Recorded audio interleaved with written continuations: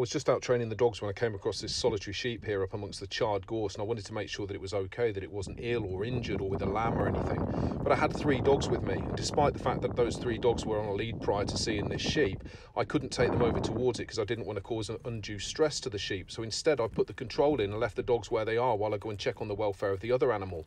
Now this has been made possible for these 3 former livestock worrying dogs through the inclusion of a remote training collar into a proportionate and necessary and holistic training program. And this is the important thing about electronic training collars. They're not anti-welfare, they're very much pro-welfare.